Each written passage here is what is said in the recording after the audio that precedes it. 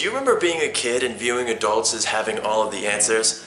Well, in this video, I'm going to talk about 3 things that we were all told the wrong answers to growing up.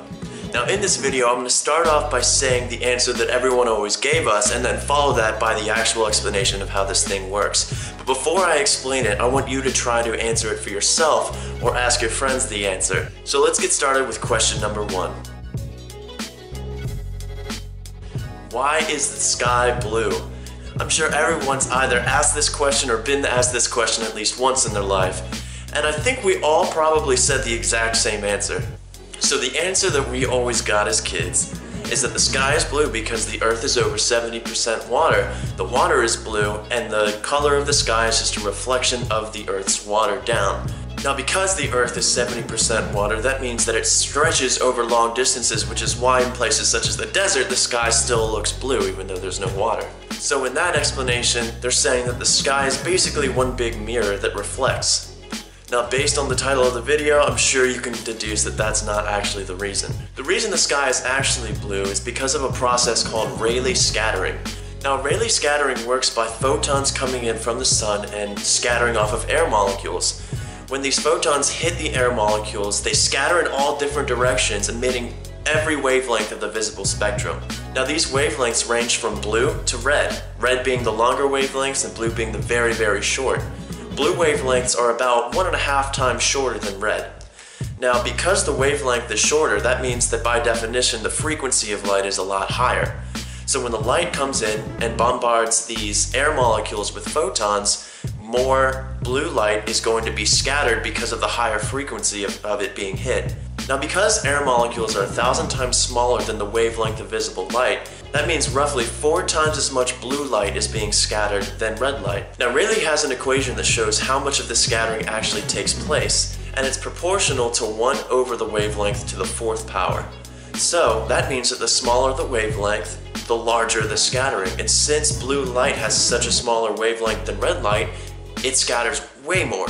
Now, because it's a pretty large angle that the sunlight has to go to reach us during the sunset, because it's on the horizon, most of the blue and violet wavelengths that are being scattered off of those air molecules have already been scattered.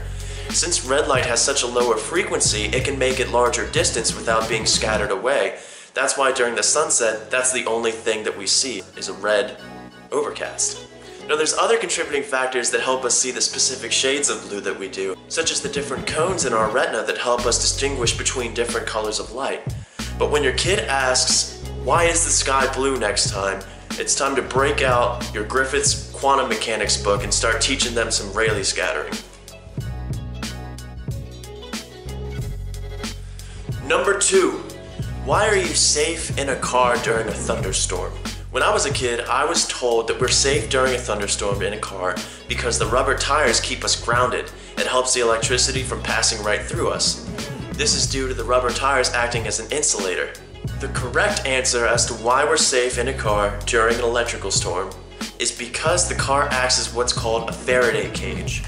A Faraday cage is something that exploits the principle that all of the charge lies on the surface of a conductor. Now, mathematically, what that comes out to is this equation here, which says that the electric field coming from a point is proportional to the charge density. Now, when lightning comes crashing down, it comes down with an equivalent current of about 30,000 amps, which corresponds to about 100 million volts. Now, if you have 30,000 amps coming down from 4 miles in the sky, what is 2 feet of rubber going to do? It's not going to do much, and that's why the rubber tire thing just does not make sense.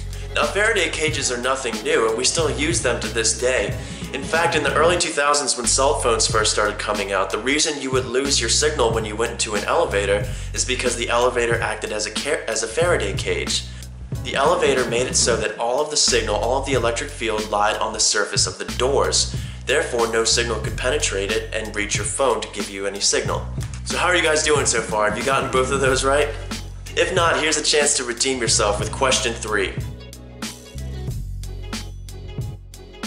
Why is winter cold? That seems like a pretty dumb question.